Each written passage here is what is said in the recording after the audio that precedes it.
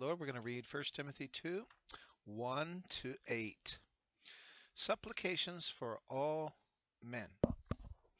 I exhort, therefore, that, first of all, supplications, prayers, intercessions, and giving of thanks be made for all men, for kings and for all that are in authority, that we may lead a quiet and peaceable life in all godliness and honesty. For this is good and acceptable in the sight of God our Savior, who will have all men to be saved and to come unto the knowledge of the truth. For there is one God, and one mediator between God and men, the man Christ Jesus, who gave himself a ransom for all, to be testified in due time. Whereunto I am ordained a preacher and an apostle. I speak the truth in Christ, and lie not, a teacher of the Gentiles in faith and verity. I will therefore that men pray everywhere, lifting up holy hands, without wrath and doubting. Amen. Again, reading verse number 1, it says, I exhort, therefore, that first of all supplications, prayers, intercessions, and giving of thanks be made for all men. To exhort is to urge strongly. So he was making an appeal to Timothy, his son in the faith, to pray for all men, which one would think that every one that he had ministered to, in order that the grace of God and the blessings of God would be upon them. However, the Apostle Paul even meant more than just those to whom he had ministered to, for he mentioned all men. And one would think that this also meant that he would pray for the women and the children too, in his mind. For even though it is not explicitly expressed, it is inferred. And even the other versions in English do mention it as either everyone or all people. Since the Apostle Paul also urged them to pray for all, it is also intended that they would pray for himself too, and those in leadership. But that would mean also not just in the church, leadership in the church, but the politicians too. For those who may have an effect on freedom, that they may, that is the church, have freedom of movement and freedom of services, and in the kind of services that the apostolics would have. A supplication appears to mean in the way one requests something. To supplicate means a humble and earnest entreaty, pleading for mercy on their behalf. And to mediate is to be the go-between, asking God for a certain person. Thus, it may sound as though he is asking basically the same thing: supplications, prayers, and intercessions. But when you look at the definition of supplications, it helps us to realize that the Apostle Paul was stating that one should humbly ask God, entreating for another person. Therefore, the way in which one comes to God is not, shall we say,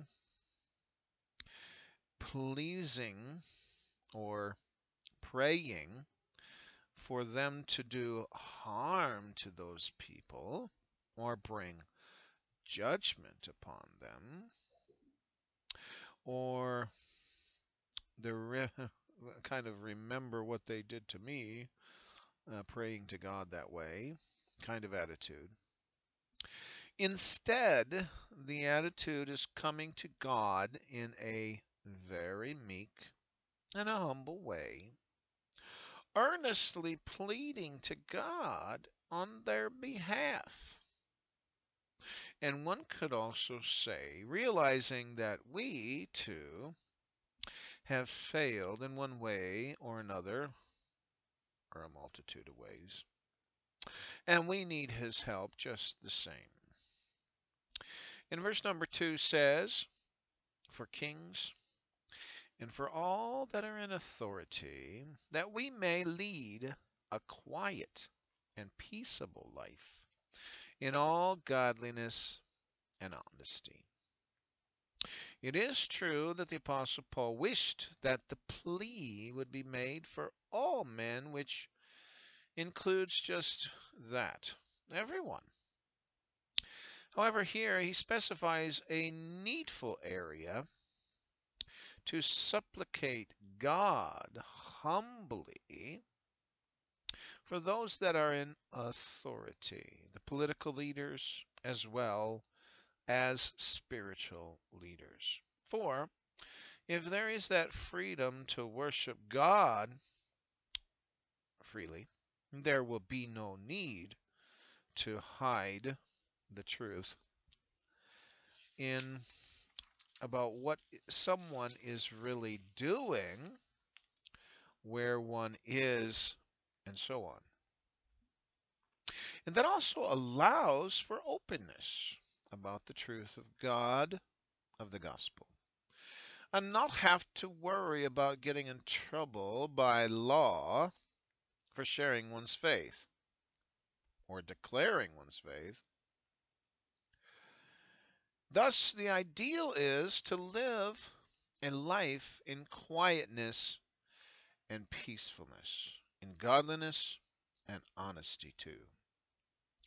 That, as one might say, the goal for a life pleasant in Christ.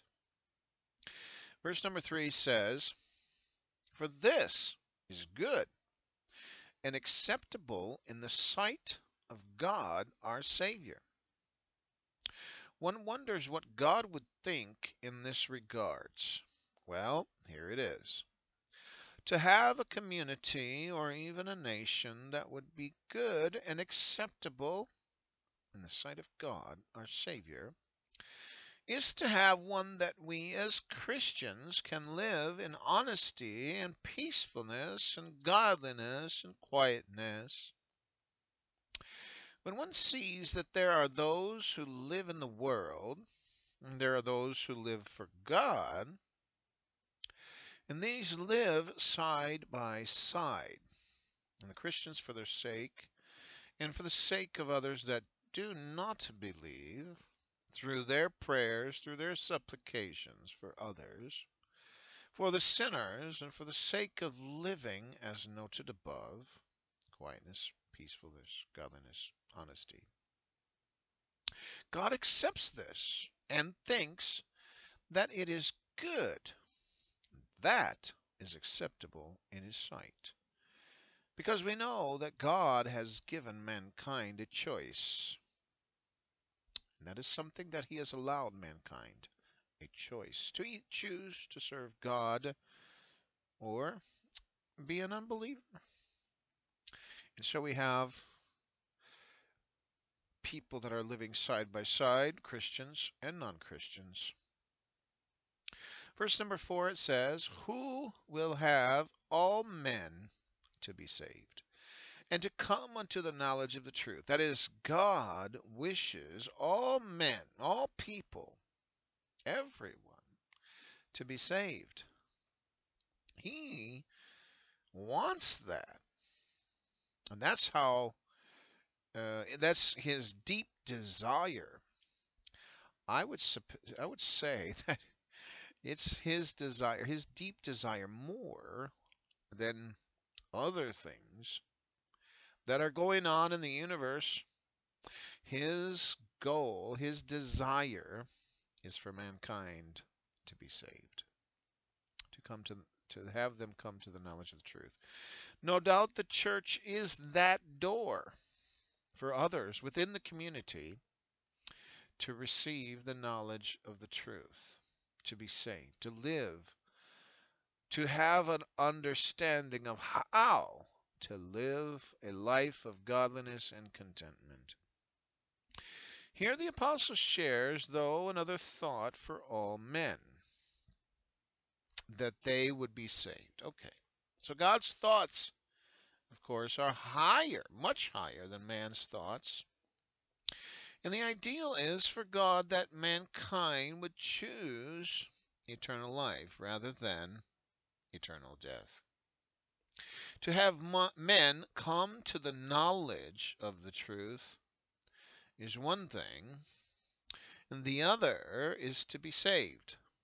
Through the truth, we can learn how to be saved, and so it's very important to understand the truth of how to be saved. God wishes, of course, all men to understand that truth or come to that truth and also to be saved. He wants both. He wishes that men would be saved, come to the knowledge of truth. Amen. Verse number 5 it says, "For there is one God and one mediator between God and men, the man Christ Jesus." And here the Apostle Paul shares to us, the church, who the mediator between God and men is. That is, the man, or the humanity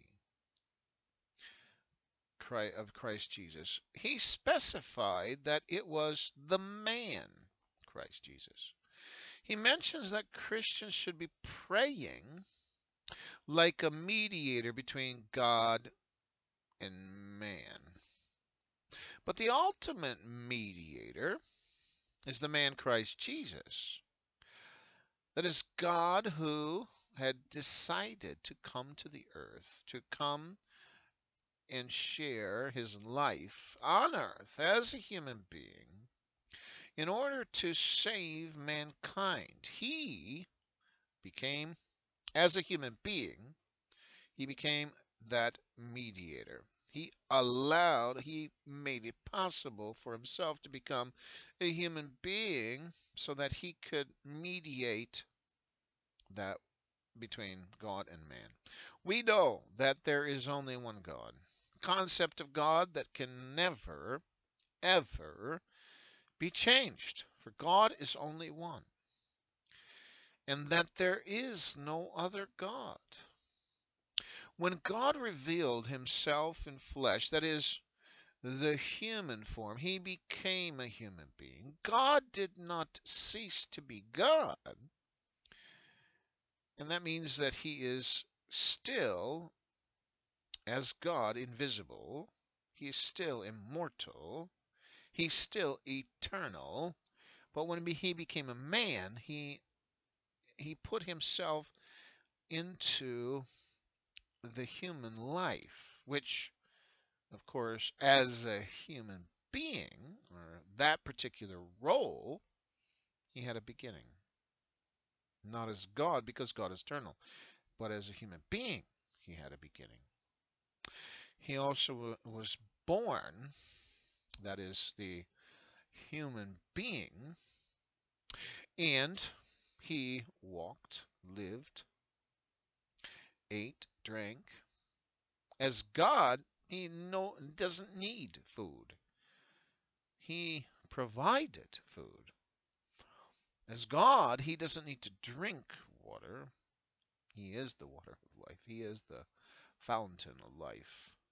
But as a human being, just like any other man, just like everyone like we are, he had to drink, to eat, to walk.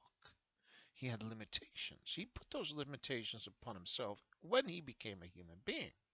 He had to pray as well, not only just to show mankind, but also because he put himself in that limitation of a human being. And as a human being, he died because they put him to death. Amen. but he resurrected. And so he was able to offer to mankind that way to become saved and offer the Spirit of God and offer forgiveness of sins and offer healing through his stripes. So when God revealed himself in flesh, the human form, God did not cease to be God, but he was playing a different role, the role of a human being in this life. Verse 6 says, who gave himself a ransom for all to be testified in due time.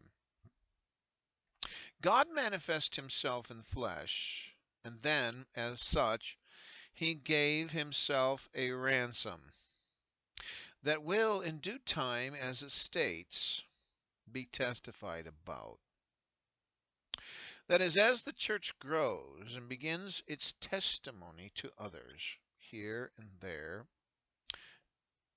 in one country and another, from nation to nation, from city to city, from village to village, to town, from one place to another, the testimony about Jesus Christ will keep on growing. That is, it will never cease to exist. It will continue on forever. The greatest testimony of all time, in fact, is what Jesus Christ has done for us.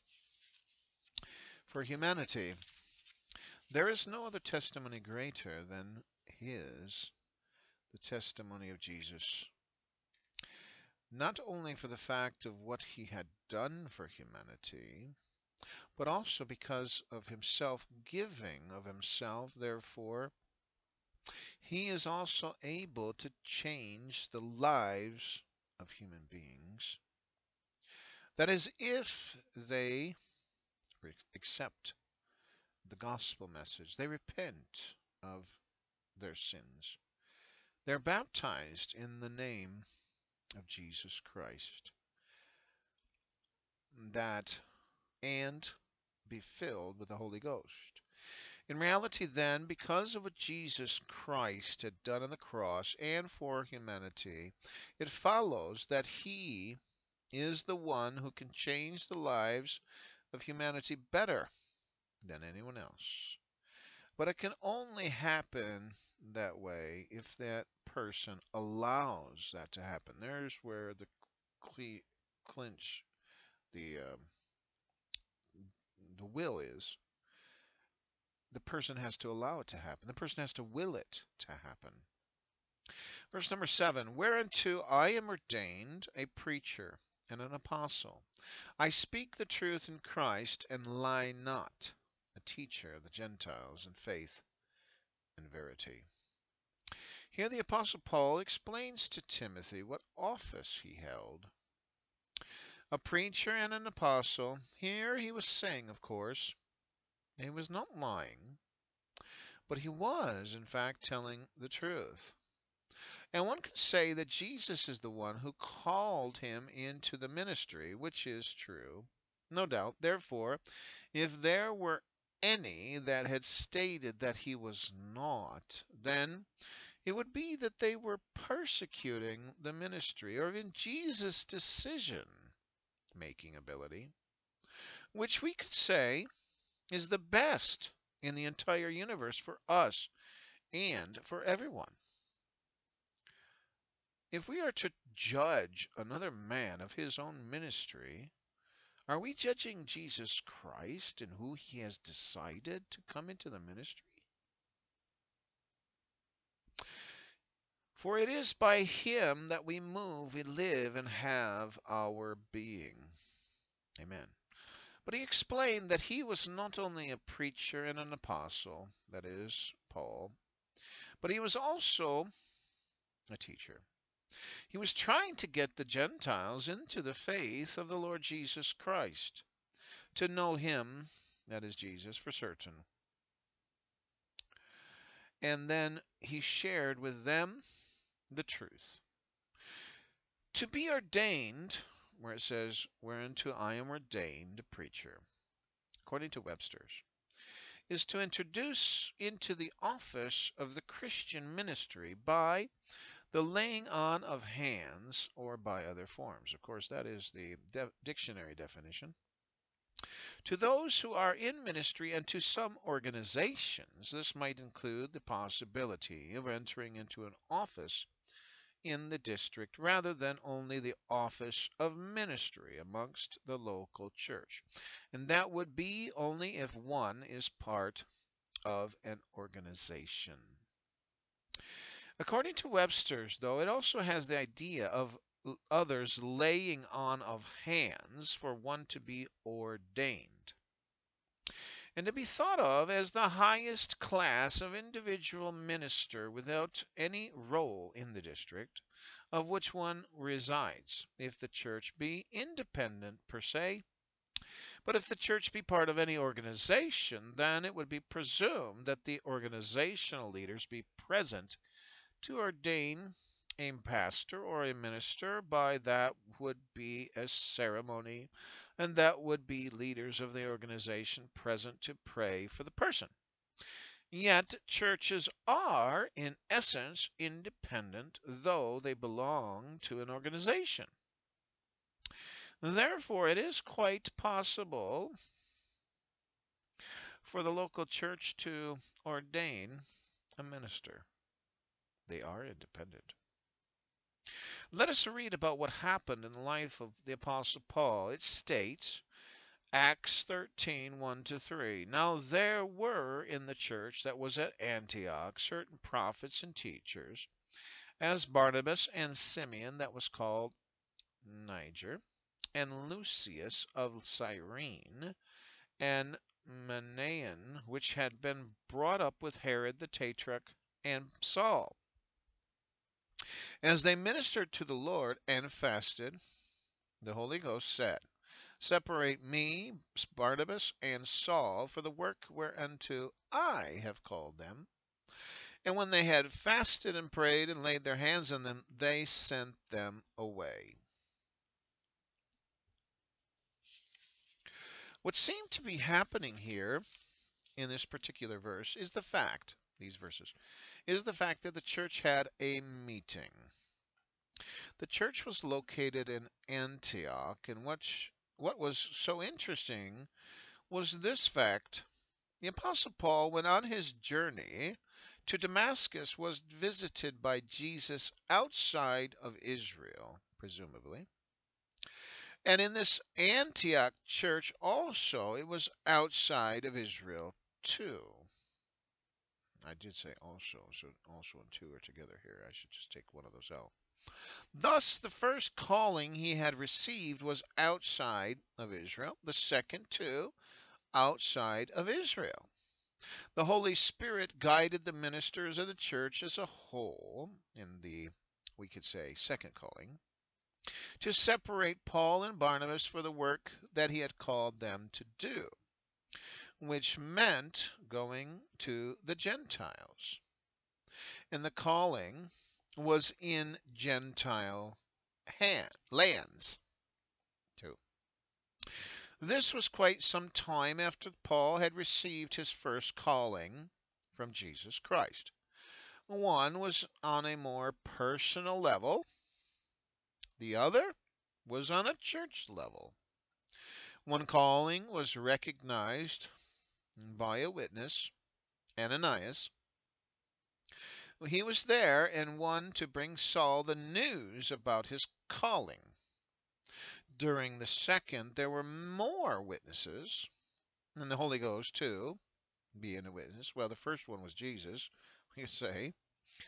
Both Paul and Barnabas were called to go to the Gentiles. And since they were already in Gentile lands, they could have stayed right where they were, and they would be preaching to Gentiles. But the idea was to go. So it meant that they were to travel to other areas and not just there in Antioch, Syria. Thus they took the journey to go in the area towards Europe and establish churches.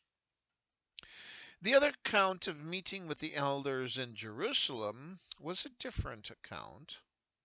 It was not in Antioch there, but it was in Jerusalem, where this particularity happened with Paul.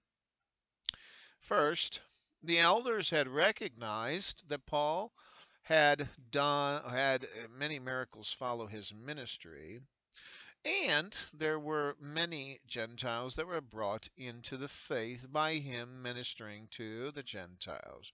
So they regarded that calling of him going to the Gentiles. He was more successful there.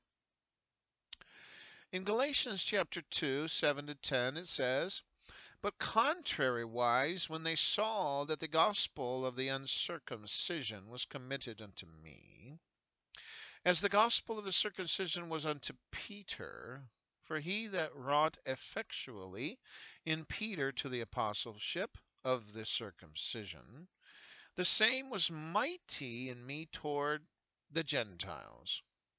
And when James, Cephas, and John, who seemed to be pillars, perceived the grace that was given unto me, they gave to me and Barnabas the right hands of fellowship, that we should go unto the heathen, and they unto the circumcision. Only they would that we should remember the poor, the same which I also was forward to do." Here it seems that the Apostle Paul again was rewarded with others that sided with them, that they were going to go to the Gentiles or have their ministry amongst them. And these were James, the brother of Jesus, Cephas, who would be also called Peter, John, the apostle John, the beloved one of Jesus, who was then much older and part of the church.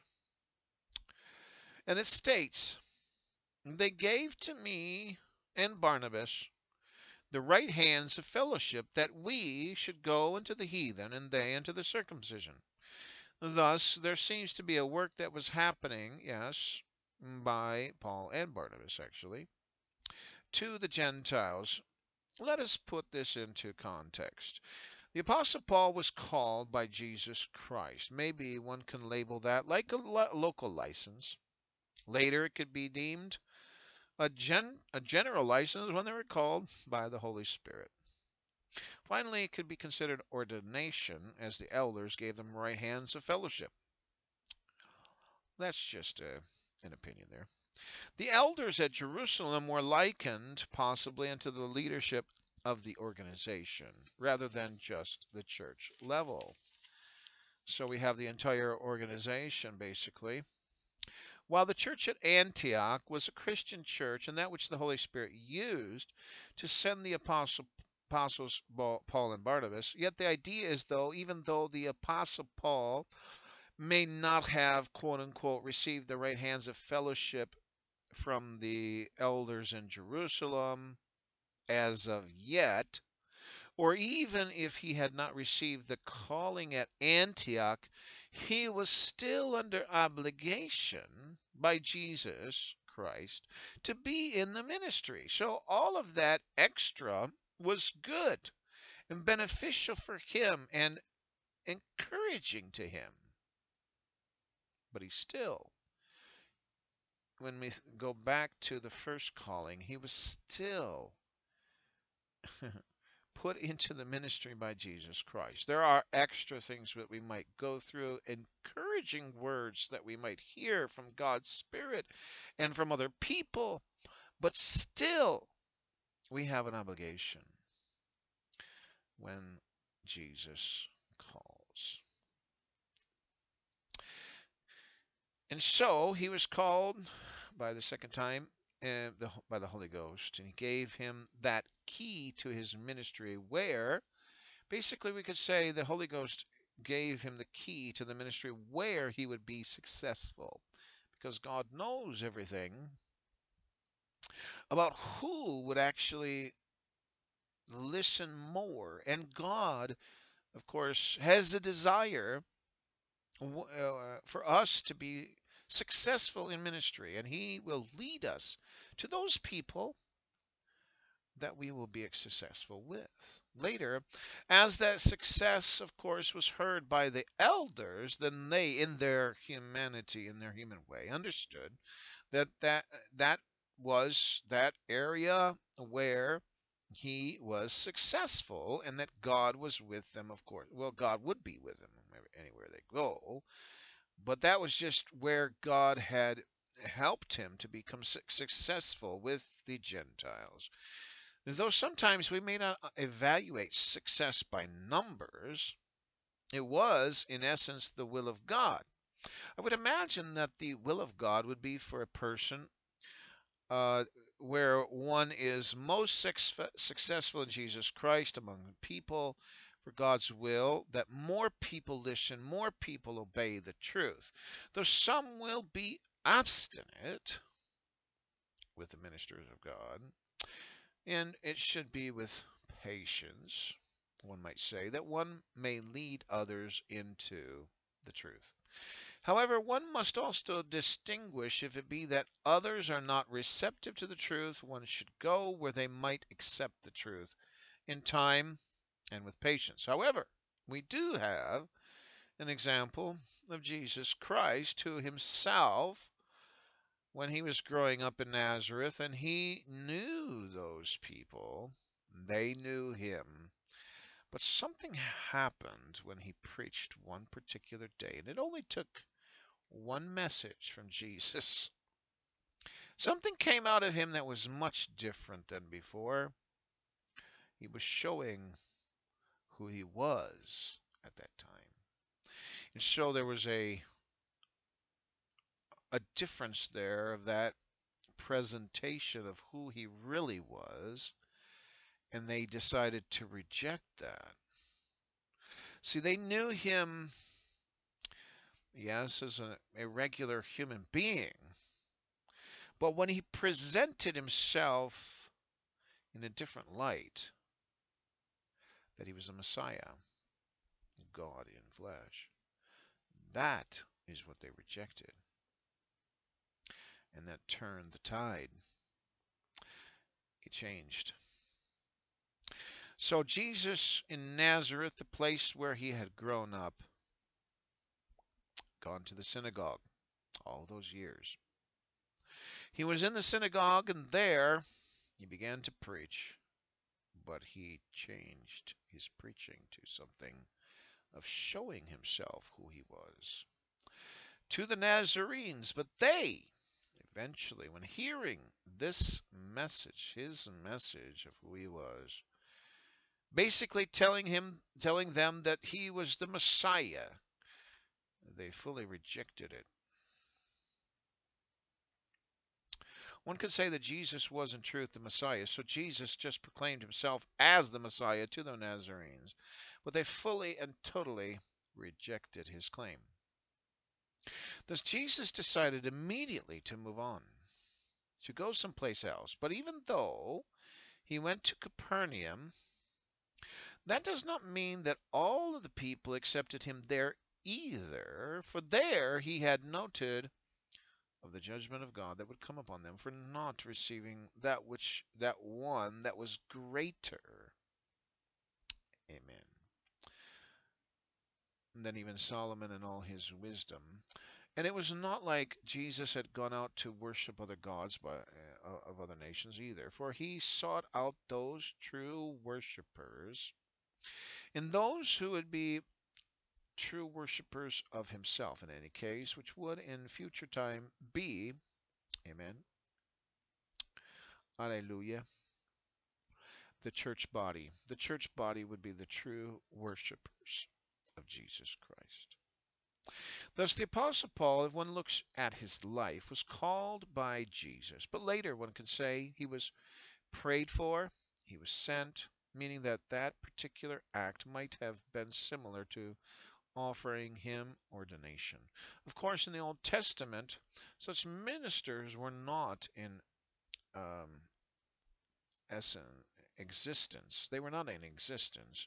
It was only after the fact that Jesus Christ had died, had risen, and ascended that these types of ministers were given to the church and for the purpose of ministry.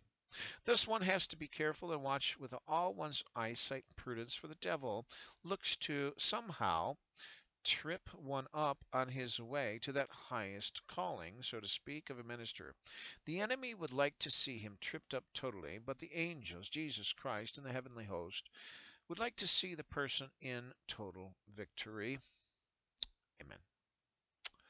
In verse number 8, it says, I will therefore that men pray everywhere, lifting up holy hands, without wrath and doubting.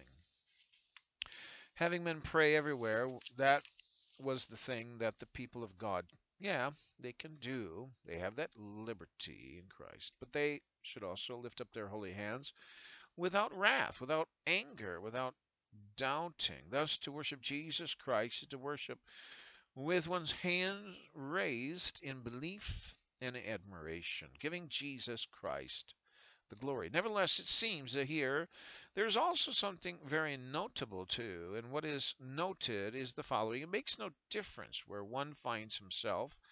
One should lift up holy hands unto God in prayer if that is where he wants to pray. If one is in one's house, one is in a boat, one is on the road, in his car, on a motorcycle, be careful of driving though. And though one is in a public restaurant or wherever one may be, to praise, something that the children of God can do, and giving of thanks. One prays to give thanks in a restaurant for his food. Yet there are other reasons too. Amen. And one should not be lifting up hands because of anger, over doubting, but one should do so the purpose of belief in God and praise to him. And that is what the Apostle Paul had told Timothy. Amen. And may God bless you today in the name of Jesus Christ. Amen. God bless you.